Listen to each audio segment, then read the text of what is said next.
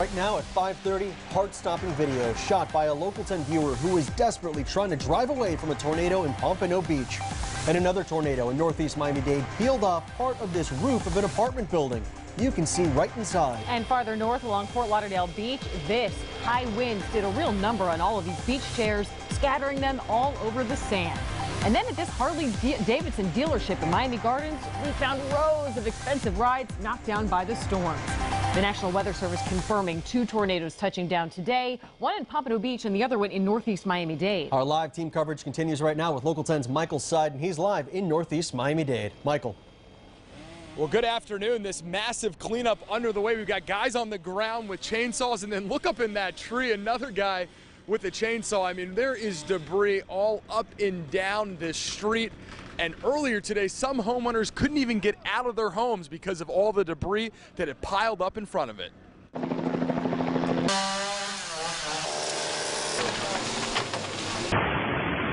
For some, it felt like a hurricane. This is worse than Andrew.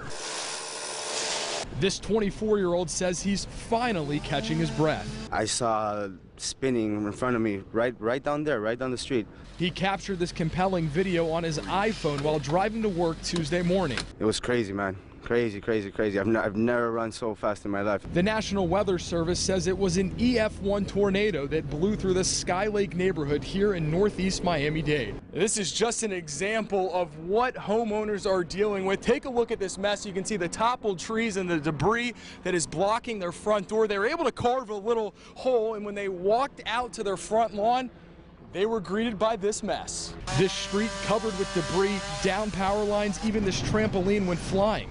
We met this homeowner who showed us where a portion of a tree came crashing through his roof. Just looking at this, pretty stunning, huh? Yeah, I mean, we don't really have that kind of thing around here, so it's kind of shocking to just come home and realize that a tornado's passed through. Truck started shaking. I was scared to death. I actually jumped on the floor of the truck. And back out here live, again, the cleanup effort continues. You know, one of the biggest complaints here, though, has been, when is that power going to come on? Well, I just got word from a couple homeowners. They told us that power should be restored around 8 o'clock tonight. So some good news for these people who have been dealing with this massive cleanup. For now, we are live in northeast Miami-Dade. I'm Michael Seiden, Local 10 News. Michael, thank you. We are speaking with a homeowner on Lighthouse Point whose backyard was blown away by one of those tornadoes today. Local 10's Derek Shore joins us live with her story. Derek. And when you see that backyard, you will know what we're talking about. We're actually out front right now on 20th Terrace, and you can see some of the other damage left behind. That is a carport. The roof's just completely peeled back off of the top of it. As we step over here, you can see there are pieces of a fence, a tree down, pulled right from its roof after a crazy day here in Lighthouse Point. Neighbors live here in Lighthouse Point for the quiet. But not today. Before the sound of chainsaws and work crews, it was the sound of Mother Nature. Sounded like a freight train going through. For Taryn Palo, it was followed by another loud crash. I heard a big, huge crack. That must have been this being ripped out. Giant tree slamming to the ground in her backyard. And to give you an idea just how incredible these winds were, this is the base of a mango tree that was snapped off like a twig, and then it was sent flying about 30 feet into the backyard. Her once enclosed porch, now an outside porch. Her roof damaged, her electricity line snapped. Just down the street, a trampoline sent flying, now dangling from high above. The trampoline was in their yard over here on the corner, and when we came out, it was just up into the power lines. But Paul Hammett had his own issues to think about. We literally saw this big tree fall into my car, my truck. So you cut this one right here? Yeah, I'm going to cut this one down. Cut like up top right there. Crews working to gently remove that tree as the community tries to catch their breath. We've had hurricanes blow through, but there was nothing like this. And back out here live, you can see that trampoline up there in the wires, still dangling at this hour. It's unclear when it will be able to come down safely. The next step for a lot of people will be to get their insurance adjusters involved, and the cleanup is well underway, but it will likely take some days. We are live in Lighthouse Point. Derek Shore, Local 10 News. Some headaches for them, no doubt. All right, Derek, thank you. And some incredible stories of survival coming out of the twin tornadoes. We're hearing from a Hollywood man who had to rescue his neighbors from their mobile home after a tree fell, trapping them inside. Local 10's Leanne Modejon is live with their story. Leanne. And Victor, when you look at the damage left behind, it's incredible that this couple even made it out alive. Take a look at what was left behind. This is what is left of this mobile home. You can see debris just everywhere, pieces of that tree that fell. In fact, if you zoom in a little bit, you can see right there that flat screen TV the couple says they were watching just before that tree came crashing in. Right now, a representative from the Red Cross is here helping this couple out. At this point, they are homeless.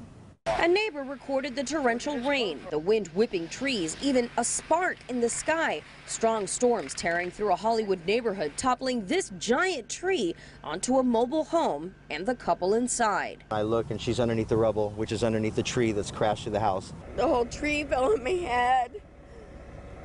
The whole house fell on my head. They were screaming and yelling. They couldn't get out. Neighbor Thomas Mazias ran next door and pried a door open to get them out. He came running over and he saved our life. Just one of several storm stories coming out of Hollywood. A tree piercing through this man's kitchen. I just fell in the roof. Something broke. I saw a big tree inside my house and a lot of water. Residents running for cover. We went right into the bathroom and stacked up all the pillows off the couch around us and prayed to God we were going to make it. I watched my trampoline literally go about 30 feet in the air and fly backwards, and my son saw it and started crying naturally. He just got it for Christmas. These folks thankful they lived to tell the tale, picking up the pieces left of their homes. I have no house. I have no car now. I'm devastated. And without the help of our neighbors, we would be homeless. We have nowhere to go. And back out live here to that bedroom window you see right there, just crushed under the weight of that tree. You can see the SUV there in the distance, its back window completely crushed, some side windows as well. The good news is they were able to drive it out from under the rubble, and so it seems that the car is still drivable. At last check, it seems that the amount of people with their power out has gone down from hundreds to now dozens of customers without power. FPL working to restore electricity in this area. We are live in Hollywood tonight. Leanne Modejon, Local 10 News. And Leanne, one of those twin tornadoes causing a lot of damage near the Pompano Beach Air Park. Stables were torn apart and at least one horse was injured. Local 10 certified meteorologist Trent Eric is live with more on this damage. Trent. Yeah, you know, with the damage we've seen out here in Pompano Beach today, it's amazing that there was only one injury. And that injury, well, it was a horse. We had horses tossed about. We had horses that were blocked in by trees. One of them was injured. Luckily, we don't have any people injured, but we have a lot of damage. And unfortunately, one of our friends' horses got very hurt. That horse was Elvis, a 17-year-old barrel racer. His owner, Janice, got the call shortly after 7:30. A bunch of horses were loose, trailers were over, and so we knew a tornado came through here. And they went around right away and checked the horses, and all the horses seemed fine. And they checked one side of Elvis and thought he was fine, and somebody went around a few minutes later and saw a big hole in him. Elvis's side was hit by a hinge from the damaged stall. It was a ½ an inch from puncturing his lung. The other horses weathered the storm okay. My horse, Prince, in the next stall, he was fine but covered with dirt. And I don't know how it happened here that all of the trees fell out away from mine, but everybody else's, their trees fell in, so I guess she had her angel with her today. These are our babies. I run a therapeutic riding program here called You Can Ride, so these horses work with children, veterans, and adults with disabilities, so it was very nice to know that our horses were okay. And the good news here tonight is that's the man of the hour. That is Elvis, recovering nicely here tonight. It's dinner time. He's up and walking, and when he's got his appetite like this, Janice tells us that's always a good sign. Underneath the blanket there, his wound is healing up. It's amazing how much better it looks. We would show it to you, but we want this guy to rest up here tonight. So coming out of Pompano Beach, all great news. Elvis doing okay. We're live, Pompano Beach meteorologist Trent Eric. We like to see Elvis doing well. Trent, thank you. And we're also getting some incredible images of the twin tornadoes from you, the Local 10 viewer. Amy Viteri is going through all of those pictures and videos and joins us now from the newsroom. Well, Janine, Victor, we have spent the afternoon looking at images from all over the affected areas. People have been sending us their videos, giving an up-close look at the force of these tornadoes and the damage once they passed. Tuesday morning, surveillance cameras at the Tequesta Cove in Miramar show winds drag a large potted plant and debris across the driveway. Another view shows a wave of debris and the wind brings down a tree.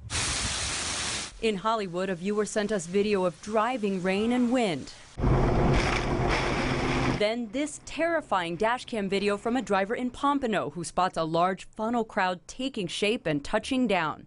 And on I-95, traffic at a standstill after a tractor-trailer overturned and the storm left a path of debris slowing traffic. In Sunny Isles Beach, chairs were overturned and a pool left full of debris. But in Aventura, what looked like a large funnel cloud was caught on camera. Nearby at the Aventura Harbor Apartments, this tree came down and took a chunk of pavement with it. Our crews also found large trees uprooted along US 1 and Northeast 183rd Street. Some of those came to rest on top of cars.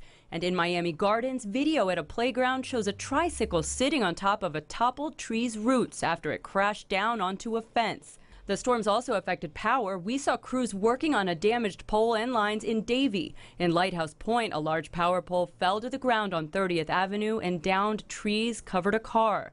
The heavy rains left plenty of communities dealing with flooding Tuesday. This neighbor tried to rake debris through the standing water, one of many now cleaning up.